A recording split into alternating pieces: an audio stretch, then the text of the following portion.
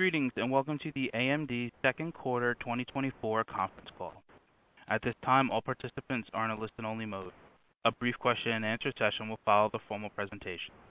If anyone should require operator assistance during the conference, please press star 0 on your telephone keypad. As a reminder, this conference is being recorded.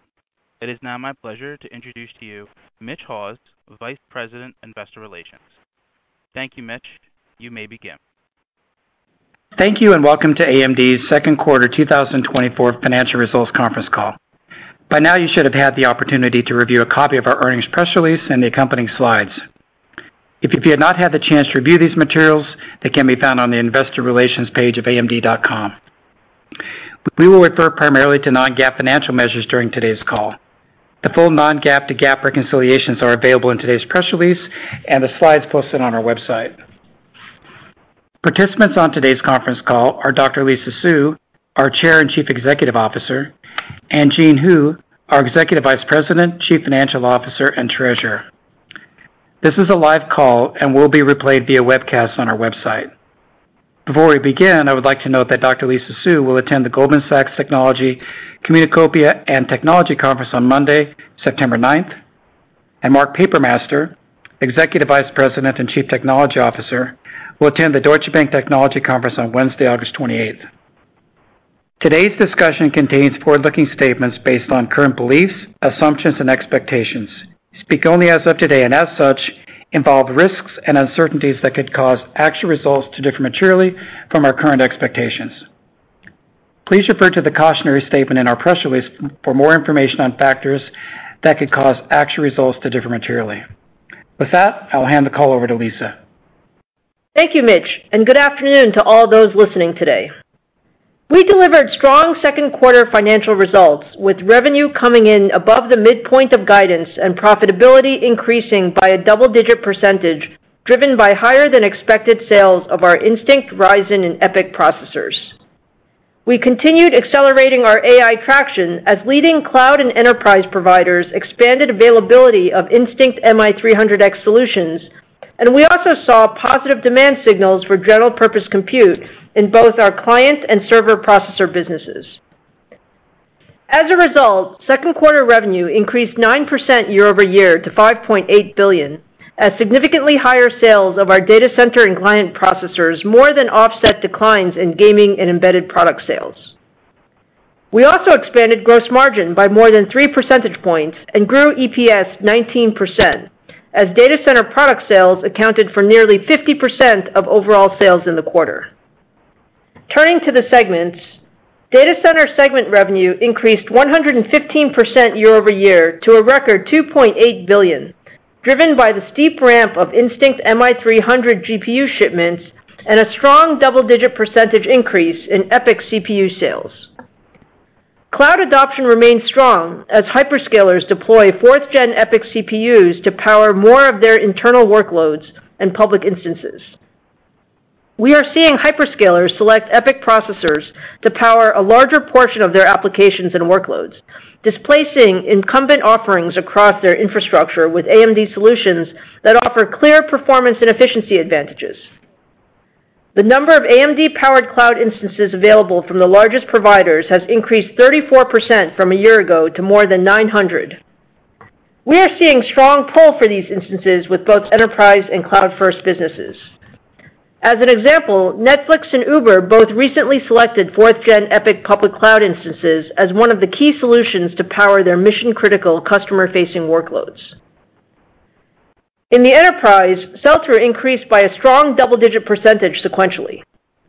We closed multiple large wins in the quarter with financial services, technology, healthcare, retail, manufacturing, and transportation customers, including Adobe, Boeing, Industrial Light and Magic, Optiver, and Siemens. Importantly, more than one-third of our enterprise server wins in the first half of the year were with businesses deploying EPYC in their data centers for the first time, highlighting our success attracting new customers while also continuing to expand our footprint with existing customers. Looking ahead, our next-generation Turin family featuring our new Zen 5 core is looking very strong. Zen 5 is a grounds-up new core design optimized for leadership performance and efficiency. Turin will extend our TCO leadership by offering up to 192 cores and 384 threads, support for the latest memory and I/O technologies, and the ability to drop into existing 4th-gen EPYC platforms. We publicly previewed Turin for the first time in June, demonstrating our significant performance advantages in multiple compute-intensive workloads. We also passed a major milestone in the second quarter as we started Turin production shipments to lead cloud customers. Production is ramping now ahead of launch, and we expect broad OEM and cloud availability later this year. Turning to our data center AI business, we delivered our third straight quarter of record data center GPU revenue, with MI300 quarterly revenue exceeding $1 billion for the first time. Microsoft expanded their use of MI300X accelerators to power GPT-4 Turbo and multiple Copilot services, including Microsoft 365 Chat, Word, and Teams. Microsoft also became the first large hyperscaler to announce general availability of public MI300X instances in the quarter. The new Azure VMs leverage the industry-leading compute performance and memory capacity of MI300X in conjunction with the latest ROCm software to deliver leadership inferencing price performance when running the latest frontier models, including GPT-4. Hugging Face was one of the first customers to adopt the new Azure instances, enabling enterprise and AI customers to deploy hundreds of thousands of models on MI300X GPUs with one click. Our enterprise and cloud AI customer pipeline grew in the quarter, and we are working very closely with our system and cloud partners to ramp availability of MI300 solutions to address growing customer demand. Dell, HPE, Lenovo, and Supermicro all have Instinct platforms in production, and multiple hyperscale and Tier 2 cloud providers are on track to launch MI300 instances this quarter. On the AI software front, we made significant progress enhancing support and features across our software stack, making it easier to deploy high-performance AI solutions on our platforms. We also continued to work with the open source community to enable customers to implement the latest AI algorithms. As an example, AMD support for Flash Attention 2 algorithm was upstreamed, providing out-of-the-box support for AMD hardware in the popular library that can increase training and inference performance on large transformer models. Our work with the model community also continued accelerating, highlighted by the launches of new models and frameworks with day one support for AMD hardware. At Computex, I was joined by the co-CEO of Stable Diffusion to announce that MI300 is the first GPU to support their latest SD 3.0 image generation LLM. Last week, we were proud to note that multiple partners used ROCm and MI300X to announce support for the latest Llama 3.1 models, including their 405 billion parameter version that is the industry's first frontier-level open-source AI model. Llama 3.1 runs seamlessly on MI300 accelerators.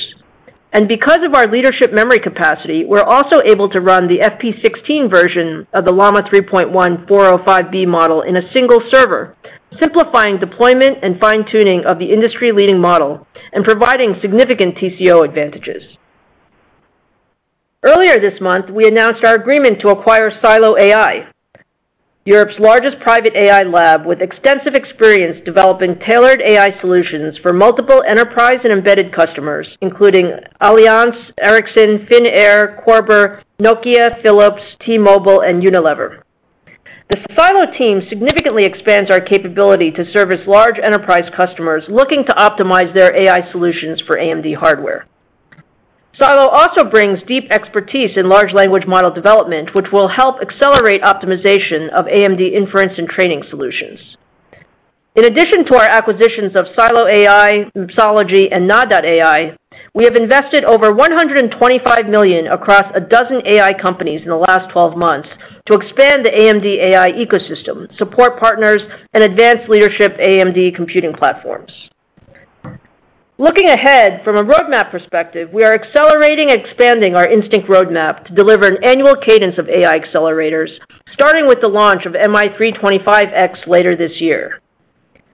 MI325X leverages the same infrastructure as MI300 and extends our generative AI performance leadership by offering twice the memory capacity and 1.3 times more peak compute performance than competitive offerings. We plan to follow MI325X with the MI350 series in 2025 based on the new CDNA 4 architecture, which is on track to deliver a 35x increase in performance compared to CDNA 3. And our MI400 series, powered by the CDNA Next architecture, is making great progress in development and is scheduled to launch in 2026. Turning to our AI solutions work, Broadcom, Cisco, HP Enterprise, Intel, Google, Meta, and Microsoft all joined us to announce Ultra Accelerator Link, an industry-standard technology to connect hundreds of AI accelerators that is based on AMD's proven Infinity Fabric technology. By combining UA Link with the widely supported Ultra Ethernet Consortium specification, the industry is coming together to establish a standardized approach for building the next generation of high-performance data centers AI solutions at scale. In summary, customer response to our multi-year Instinct and ROCm roadmaps is overwhelmingly positive, and we're very pleased with the momentum we are building. As a result, we now expect data center GPU revenue to exceed $4.5 billion in 2024, up from the $4 billion we guided in April. Turning to our client segment, revenue was $1.5 billion, an increase of 49% year-over-year, driven by strong demand for our prior generation Ryzen processors and initial shipments of our next generation Zen 5 processors. In PC applications, Zen 5 delivers an average of 16% more instructions per clock than our industry-leading previous generation of Ryzen processors. For desktops, our upcoming Ryzen 9000 series processors drop into existing AM5 motherboards and extends our performance and energy efficiency leadership across productivity, gaming, and content creation workloads. For notebooks, we announced our Ryzen AI 300 series that extends our industry-leading CPU and GPU performance and introduces the industry's fastest NPU with 50 TOPS of AI compute performance for Copilot Plus PCs. The first Ryzen AI 300 series notebooks went on sale over the weekend to strong reviews, and more than 100 Ryzen AI 300 series premium, gaming, and commercial platforms are on track to launch from Acer, Asus, HP, Lenovo, and others over the coming quarters. Customer excitement for our new Ryzen processors is very strong, and we are well positioned for ongoing revenue share gains based on the strength of our leadership portfolio and design win momentum. Now turning to our gaming segment, revenue declined 59% year-over-year to $648 million, as semi-custom SoC sales declined in line with our projections. Semi-custom demand remains soft as we are now in the fifth year of the console cycle, and we expect sales to be lower in the second half of the year compared to the first half. In gaming graphics, revenue increased year-over-year, driven by improved sales of our Radeon 6000 and 7000 series GPUs in the channel. Turning to our embedded segment, revenue decreased 41% year-over-year to $861 million. The first quarter marked the bottom for our embedded segment revenue. Although second quarter revenue was flattish sequentially, we saw early signs of order patterns improving and expect embedded revenue to gradually recover in the second half of the year. Longer term, we are building strong design win momentum for our expanded embedded portfolio. Design wins in the first half of the year increased by more than 40% from the prior year to greater than $7 billion, including multiple triple-digit million-dollar wins combining our adaptive and x86 compute products. We announced our Alveo V80 accelerators that deliver leadership capabilities in memory-intensive workloads and entered early access on next-generation edge AI solutions with more than 30 key partners on our upcoming second-gen Versal adaptive SoCs. Last week, we also announced Victor Peng, president of AMD, would retire at the end of August. Victor has made significant contributions to Xilinx and AMD, including helping scale our embedded business and leading our cross-company AI strategy. On a personal note, Victor has been a great partner to me, ensuring the success of our Xilinx acquisition and integration. On behalf of all of the AMD employees and board, I want to thank Victor for all of his contributions to AMD's success and wish him all the best in his retirement. In summary, we delivered strong second quarter results and are well positioned to grow revenue significantly in the second half of the year, driven by our data center and client segments. Our data center GPU business is on a steep growth trajectory as shipments ramp across an expanding set of customers. We're also seeing strong demand for our next generation Zen 5 EPYC and Ryzen processors that deliver leadership performance and efficiency in both data center and client workloads. Looking ahead, the rapid advances in generative AI and development of more capable models are driving demand for more compute across all markets. Under this backdrop, we see strong growth opportunities over the coming years and are significantly increasing hardware, software, and solutions investments with a laser focus on delivering an annual cadence of leadership data center GPU hardware, integrating industry-leading AI capabilities across our entire product portfolio, enabling full-stack software capabilities, amplifying our ROCm development with the scale and speed of the open source community, and providing customers with turnkey solutions that accelerate the time to market for AMD-based AI systems. We are excited about the unprecedented opportunities in front of us and are well positioned to drive our next phase of significant growth. Now I'd like to turn the call over to Jean to provide some additional color on our second quarter results. Jean? Thank you, Lisa, and good afternoon, everyone. I'll start with a review of our financial results and then provide our current outlook for the third quarter. We're very pleased with our overall second quarter financial results that came in above expectations. On a year-over-year basis, data center segment revenue more than doubled. Client segment revenue grew significantly, and we expanded gross margin by 340 basis points. For the second quarter of 2024, revenue was $5.8 billion, up 9% year-over-year, as revenue growth in the data center and the client segments was partially offset by lower revenue in our gaming and embedded segment.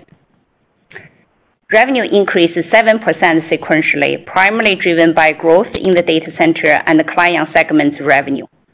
Gross margin was 53%, up 340 basis points year-over-year, primarily driven by higher data center revenue. Operating expenses were $1.8 billion, an increase of 15% year-over-year as we continue to invest in R&D to address the significant AI growth opportunities ahead of us and enhance the go-to-market activities. Operating income was $1.3 billion, representing a 22% operating margin. Taxes, interest expense, and other was $138 million. Diluted earnings per share was 69 cents, an increase of 19% year-over-year. Now turning to our reportable segments. Starting with the data center. Data center delivered record quarterly segment revenue of $2.8 billion, up 115%, a $1.5 billion increase year-over-year. The data center segment accounted for nearly 50% of total revenue, led primarily by the steep ramp of AMD Instinct GPUs and strong double-digit percentage EPYC server revenue growth. On a sequential basis, revenue increased 21%, driven primarily by strong momentum in AMD Instinct GPUs.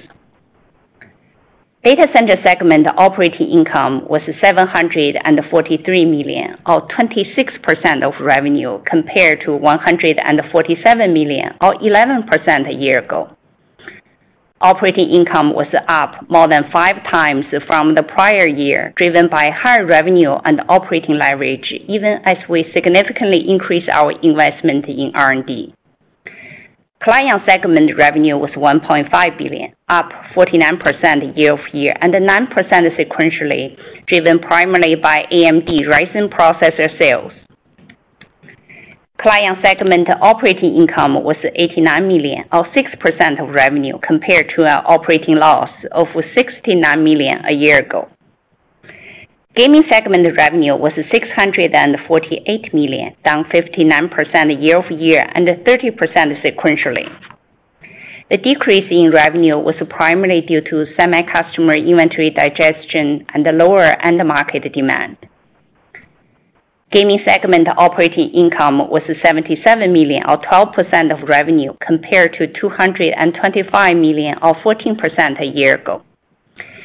Embedded segment revenue was $861 million, down 41% year-over-year as customers continue to normalize their inventory levels. On a sequential basis, embedded segment revenue was up 2%. Embedded segment operating income was $345 million, or 40% of revenue, compared to $757 million, or 52% a year ago. Turning to the balance sheet and cash flow. During the quarter, we generated $593 million in cash from operations, and free cash flow was $439 million.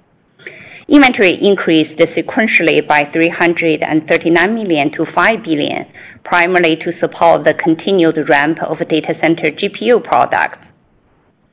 At the end of the quarter, cash equivalents, and short-term investments were $5.3 billion.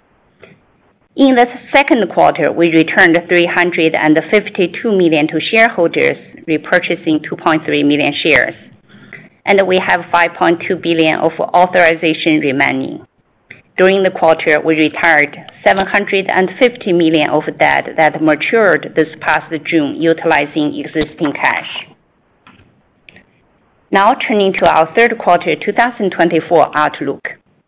We expect revenue to be approximately $6.7 billion, plus or minus $300 million. Sequentially, we expect revenue to grow approximately 15%, primarily driven by strong growth in the data center and client segment. We expect embedded segment revenue to be up and the gaming segment to decline by double-digit percentage. Year-over-year, we expect revenue to grow approximately 16%, driven by the steep ramp of our AMD Instinct processors and the strong server and client revenue growth to more than offset the declines in the gaming and the embedded segments. In addition, we expect third quarter non-GAAP gross margin to be approximately 53.5%. Non-GAAP operating expenses to be approximately $1.9 billion. Non-GAAP effective tax rate to be 13%. And the diluted share count is expected to be approximately 1.64 billion shares.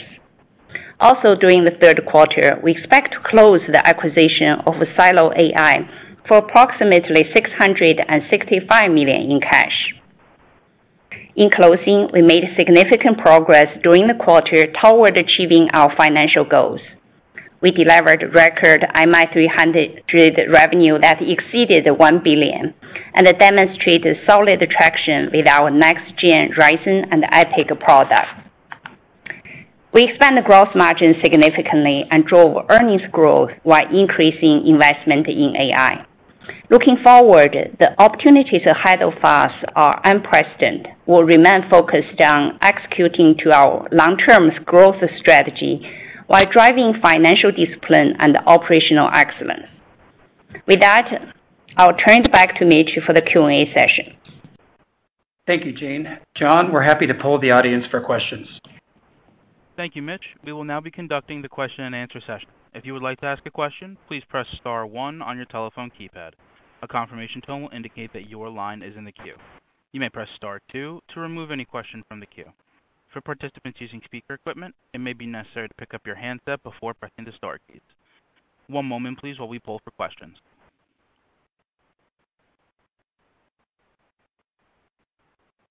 And the first question comes from the line of Ben Reitzes with Melius Research. Please proceed with your question. Hey, thanks a lot, and congratulations on these results. Lisa, I wanted to ask you about MI300, how you see it playing out sequentially for the rest of the year. I guess there's about $2.8 billion left to hit your annual target. So I'm wondering if you see things picking up in the fourth quarter and how that's going sequentially. And if you don't mind, I wanted to also ask about next year if you see potential for rapid growth. You're probably aware of some of the chatter out there, and I just was wondering if you're already seeing signs that you can grow significantly given your roadmap for next year. Thank you so much. Yeah, great, Ben. Thanks for the question. So first of all, on sort of MI300 and the customer evolution, we're very happy with how MI300 has progressed. When we started the year, I think the key point for us was to get our products into our customers' data centers, to have them qualify their workloads, to really ramp in production, and then see what the production capabilities are, and especially performance and all of those things. And I can say, now being sort of more than halfway through the year, we've seen great progress across the board. As we look into the second half of the year, I think we would expect that MI300 revenue would continue to ramp in the third quarter and the fourth quarter, and we're continuing to expand both current deployments with our existing customers, as well as we have a large pipeline of customers that we're working through that are getting familiar with our architecture and software and all of that stuff. So I would say overall very pleased with the progress and really continuing right on track to what we expected from the capabilities of the product. As we go into next year, I mean, one of the important things that we announced at Computex was increasing and expanding our roadmap. I think we feel really good about our roadmap. We're on track to launch MI325 later this year, and then next year our MI350 series, which will be very competitive with Blackwell solutions, and then we're well on our way to our CDNA Next as well. So I think overall we remain quite bullish on the overall AI market. I think the market continues to need more compute, and we also feel very good that our hardware and software solutions are getting good traction, and we're continuing to expand that pipeline. Thank you. And the next question comes from the line of Aaron Rakers with Wells Fargo. Please proceed with your question. Yeah, thanks for taking the question, and congrats on the quarter as well. I guess sticking on the data center side, as we look forward and you think about the full year, I'm curious of how you're currently thinking about the EPYC server CPU growth expectations, as we go forward, and any kind of updated thoughts on your ability to kind of continue to gain share in the server market. Just update us on how you see the server market playing out over the next couple quarters. Yeah, sure, Aaron. Thanks for the question.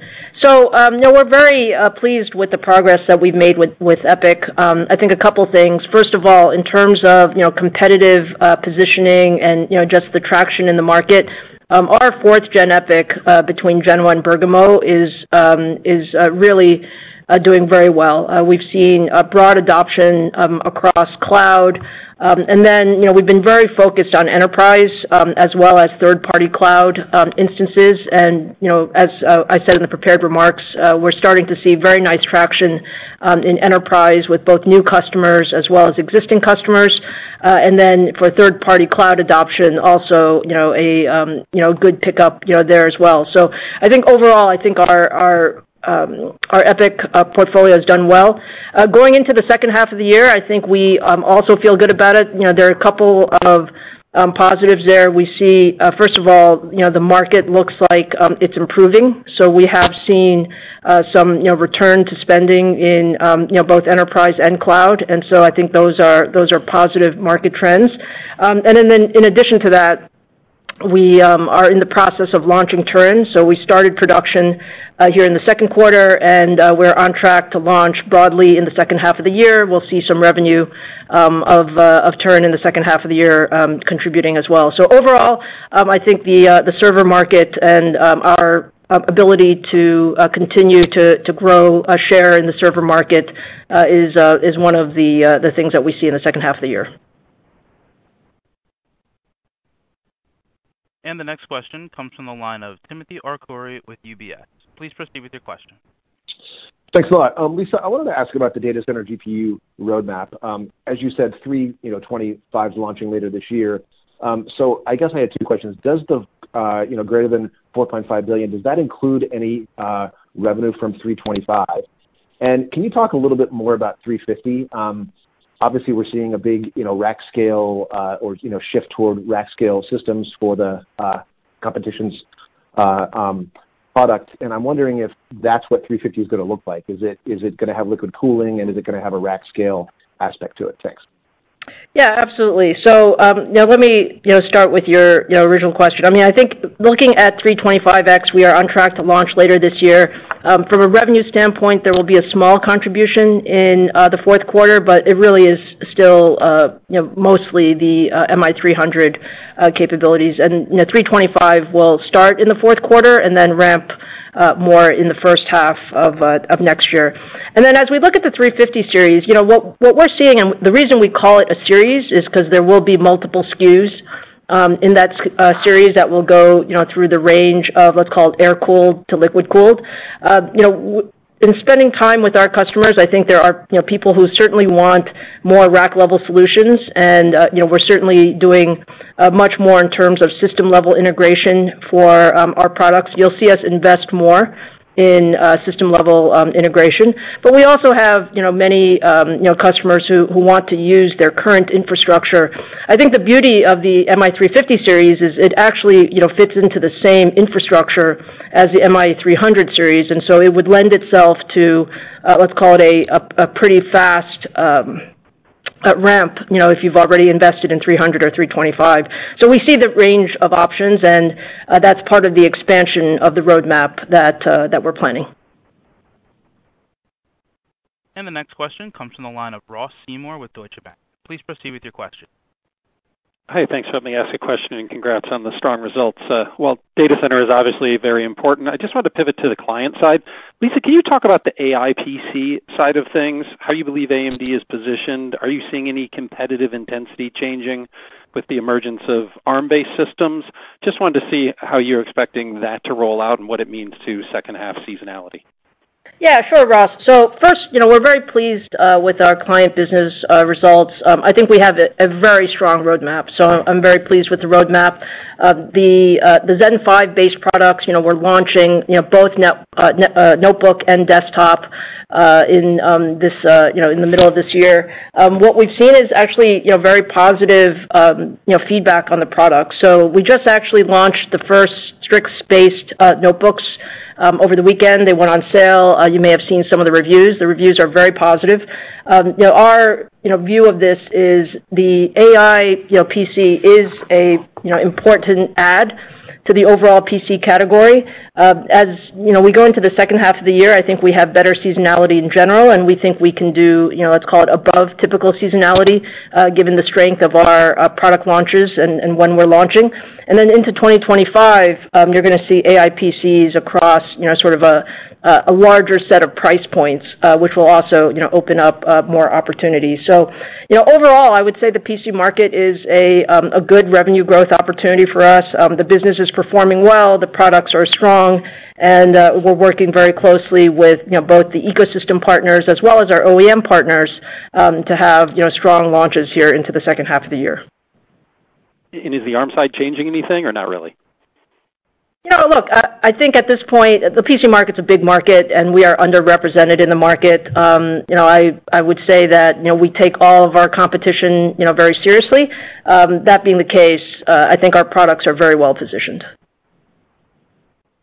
And the next question comes from the line of Matt Ramsey with Cowen. Please proceed with your question. Thank you very much. Good afternoon. Lisa, I wanted to maybe draw a parallel between the Instinct portfolio that your company's rolling out now and what you guys did 5 or 6 years ago with EPYC. And I remember when the Naples product launched, there was a lot of, I would say, reaction positively and negatively in sort of sentiment around where your roadmap might go to relatively small perturbations in what the volumes were super early. But if I remember back to that what was the most important was that was the toehold into the market for long-term engagement, both on the software side and the hardware side, with your customers 2, 3, 4 generations forward. So is that an accurate parallel to where you guys are with MI300? And maybe you could talk about the level of engagement, the intensity of engagement, the breadth of it across the customer base with 350 and 400.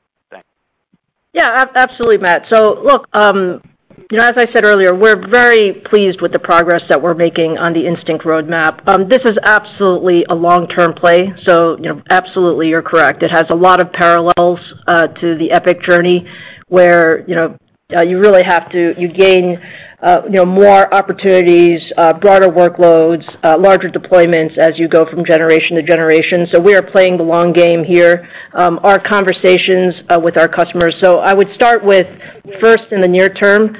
We had some very key milestones that we wanted to pass this year, and as I said, they related to getting hardware in volume in multiple hyperscalers as well as large tier 2 customers. We've done that. We've now seen our software in a lot of different environments, and it's matured substantially. ROCm is in very from a standpoint of features, functions, out-of-box performance, getting to performance with customers. We've gained a lot of confidence and learned a lot in that whole process. The networking aspects of building out the rack scale and the system level items are areas that we're continuing to invest in. And then the point of having long-term conversations across multiple generations is also really important. So I think all of those things have progressed well.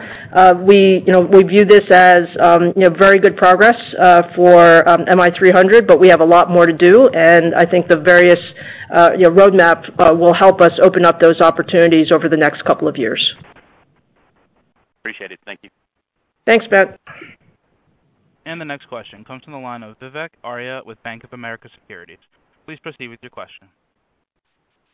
Thanks for taking my question. Lisa, there seems to be this ongoing industry debate about the AI monetization and whether your customers are getting the right ROI on their CapEx.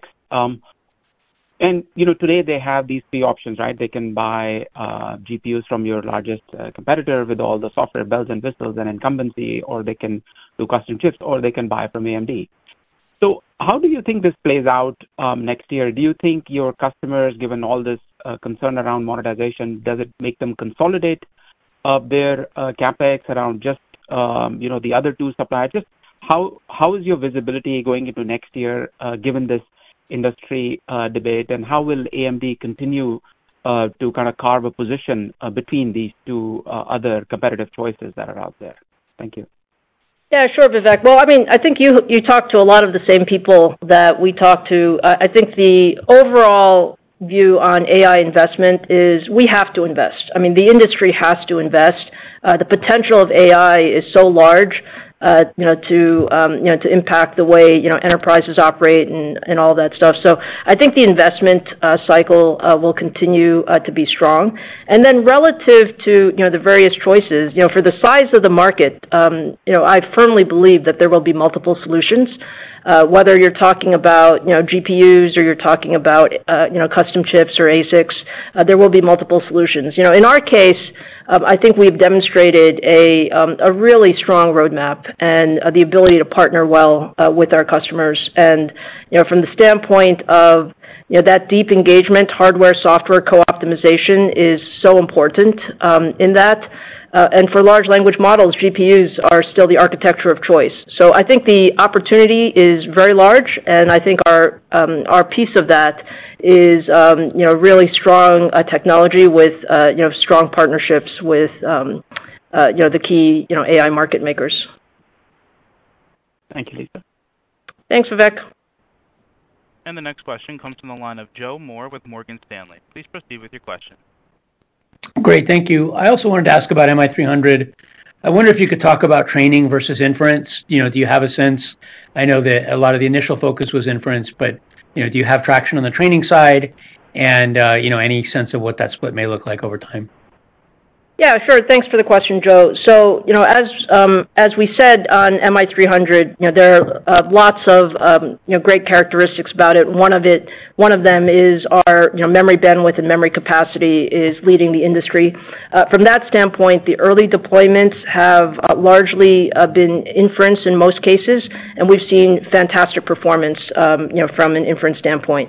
We also have customers that are doing training. We've also seen that from a training standpoint, we've optimized, quite a bit our ROCm software stack to make it easier for people to train on AMD, and I do expect that, we'll continue to ramp training, over time. As we go forward, I think you'll see, the belief is that inference will be larger than training from a market standpoint, but from an AMD standpoint, I would expect, both inference and training to be growth opportunities for us. Great. Thank you. And the next question comes from the line of Toshiya Hari with Goldman Sachs. Please proceed with your question. Hi, thank you so much for taking the question. I had a question on the MI300 as well. Curious, Lisa, if you're currently shipping to demand or if the updated annual forecast of $4.5 billion is in some shape or form supply constrained. I think last quarter you gave some comments on HBM and CoWoS. Curious if you could provide an update there. And then my part B to my question is on profitability for MI300. I think in the past you've talked about the business being accretive and improving further over time as you sort of work through the kinks, if you will. Has that view evolved or changed at all given sort of the competitive intensity and your need to invest, whether it be through organic R&D or some of the acquisitions you've made, or are you still confident that profit margins in the business continue to expand? Thank you. Yeah, sure, Toshiya. Thanks for the question. So on the supply side, let me make a couple comments, and then maybe I'll let Jean comment on sort of the trajectory for the business. So on the supply side, we made great progress in the second quarter. We ramped up supply significantly, exceeding $1 billion in the quarter. I think the team has executed really well. We continue to see line of sight to continue increasing supply as we go through the second half of the year. But I will say that the overall supply chain is tight and will remain tight through 2025. So under that backdrop, we have great partnerships across the supply chain. We've been building additional capacity and capability there, and so we expect to continue to ramp as we go through the year. And we'll continue to work both supply as well as demand opportunities, and really that's accelerating our customer adoption overall, and we'll see how things play out as we go into the second half of this year. Yeah, on your second question about the profitability, first is our team has done a tremendous job to ramp the product MI300. It's a very complex product, so we ramped it successfully. At the same time, the team also start to implement operational optimization to continue to improve gross margin. So we continue to see the gross margin improvement. Over time, in the longer term, we do believe gross margin will be accretive to corporate average. From a profitability perspective, AMD always invest in platforms. If you look at our data center platform, especially both the server and the data center GPU side, we are ramping the revenue. The business model can leverage very significantly, even from GPU side, because the revenue ramp has been quite significant. The operating margin continue to expand. We definitely want to continue to invest as the opportunities is huge. At the same time, it is a profitable business already. Thank you very much. And the next question comes from the line of Stacy Rasgon with Bernstein Research. Please proceed with your question. Hi, guys. Thanks for taking my question. I wanted to dig into the Q3 guidance a little bit, if I could. So with gaming down double digits, it probably means you've got close to $1 billion of growth revenue across data center, clients, and embedded. I was wondering if you could give us some color on how that billion-ish splits out across those three businesses. Like if I had, 70% of it going to data center and 20% going to client and 10% going to embedded, like would that be like way off, or how should I think about that apportioning out across the segments? Yeah, maybe Stacy, let me give you the following color. So the gaming business is down double digit, as you state. Think of it as the data center is the largest piece of it, client next, and then on the embedded side, think of it as single digit sequential growth. Got it. So I mean, within that data center piece, then how does that split out? I mean, is the bulk of the data center growth Instinct, or is it sort of equally weighted between Instinct and Epic, or like again, how does it? Again, if you got I don't know, $400 to $600 million of sequential data center growth, something like that. How does it put up? Yeah. So again, without being that granular, we will see both. Certainly, the Instinct GPUs will grow, and we'll see also very nice growth on the server side. And the next question comes from the line of Harsh Kumar with Piper Sandler. Please proceed with your question. Yeah. Hey, Lisa. From my rudimentary understanding, the large difference between your Instinct products and the adoption versus your nearest competitor is kind of rack level performance and that rack level infrastructure that you're maybe lacking. You talked a little bit about UI Link. I was wondering if you could expand on that and give us some more color on when that gap might be closed, or is this a major step for the industry to close that gap? Just any color would be appreciated. Yeah. So Harsh, overall, maybe if I take a step back and just talk about how the systems are evolving. There's no question that the systems are getting more complex, especially as you go into large training clusters, and our customers need help to put those together, and that includes the sort of Infinity Fabric type solutions that are the basis for the UA Link things, as well as just general rack level system integration.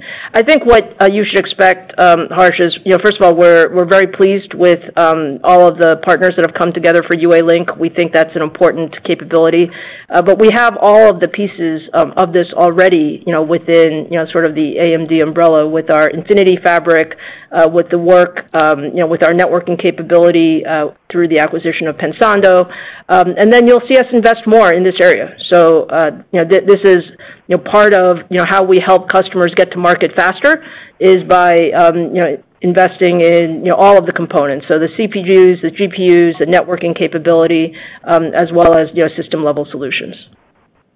Thank you, Lisa. Thanks, Harsh. And the next question comes from the line of Blayne Curtis with Jefferies. Please proceed with your question.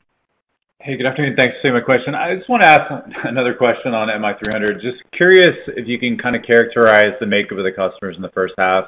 I know you had, end of last year, a government customer. Is there still a government contingency? And, kind of the second part of it is really you've invested in all this software assets. Kind of curious, the challenge of ramping the next wave of customers. I know there's been a lot of talk on some hardware challenges, memory issues and such, but then you're investing in software. I'm sure that's a big challenge too. Just kind of curious what the biggest hurdle is for you to kind of get that next wave of customers ramped.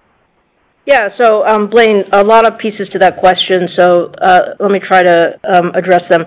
First, on your question about, I think you're basically asking about the supercomputing piece.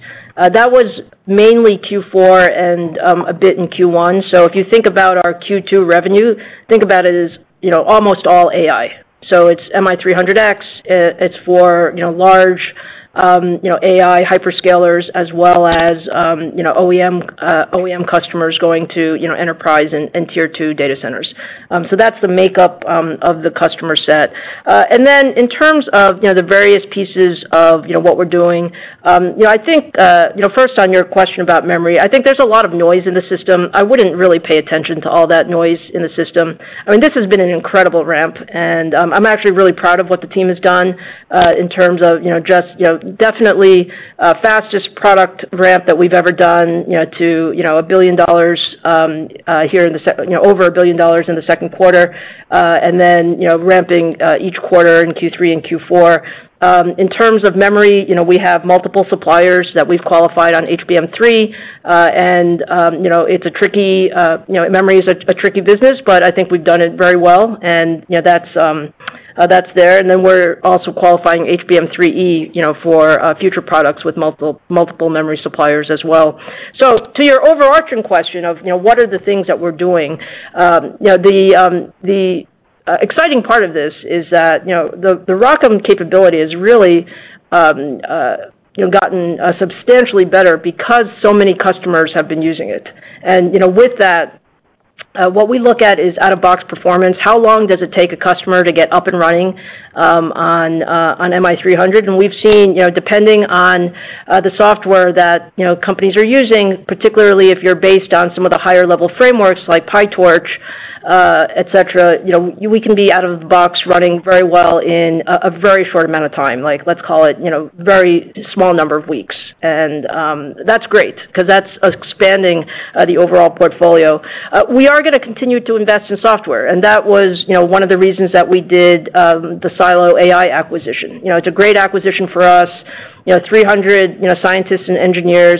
These are engineers that have experience with AMD hardware and are very, very good at helping customers get up and running on AMD hardware. And that's so we view this as the opportunity to expand the customer base with talent like Silo.ai, like Nod.ai, which brought a lot of compiler talent, and then we continue to hire quite a bit organically. So I think Jean said earlier that we see leverage in the model, but we're going to continue to invest because this opportunity is huge, and we have all of the pieces. This is just about building out scale.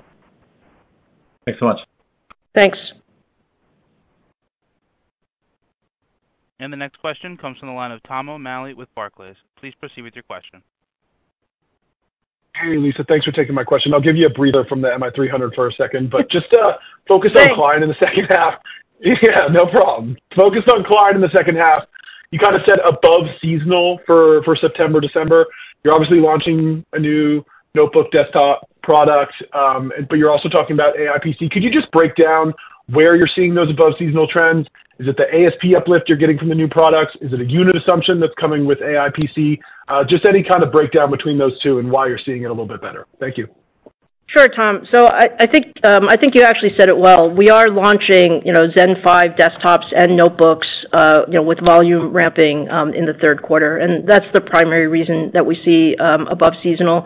The AI PC element is certainly one element of that, but there is just the overall refresh. Usually desktop launches going into a third quarter are good for us, and we feel that the products are very well positioned. So those are the primary reasons. And our final question comes from the line of Chris Danely with Citi. Please proceed with your question. Hey, gang. Thanks for sneaking me in. Just a question on gross margin. So if we look at your guidance, it seems like the incremental gross margin is dropping a little bit for Q3. Why is that happening? And then just to follow up on another part of the gross margin angle, have you changed your gross margin expectations for the MI300 as the accretion point moved out a little bit? Yeah, Chris, thanks for the question. I think first we have made a lot of progress, as you mentioned, this year to expand our gross margin from 2023 at a 50 percentage point to, we actually guided the 53.5% for Q3. The primary driver is really the faster data center business growth. If you look at the data center business as a percentage of revenue from 37% in Q4 last year to now close to 50%, that faster expansion really helped us with the gross margin. When you look at the second half, we'll continue to see data center to be the major driver of our top line revenue growth. It will help with the margin expansion. But there are some other puts and takes. I think Lisa mentioned the PC business actually is going to do better in second half, especially typically seasonally, it tends to be more consumer focused. So that really is a little bit of different dynamics there. Secondly, I would say embedded business, we are going to see embedded business to be up sequentially each quarter, but the recovery, as we mentioned earlier, is more gradual. So when you look at the balance of the picture, that's why we see the gross margin, the pace of gross margin change a little bit, but we do see continued gross margin expansion. As far as the MI300, we are quite confident over long term it will be accretive to our corporate average. We feel pretty good about overall data center business continue to be absolutely the driver of gross margin expansion. Thank you. Thank you. I would like to turn the floor back over to Mitch for any closing comments. Great. That concludes today's call. Thanks to all of you for joining us today. And ladies and gentlemen, that does conclude today's teleconference. You may disconnect your lines at this time. Thank you for your participation.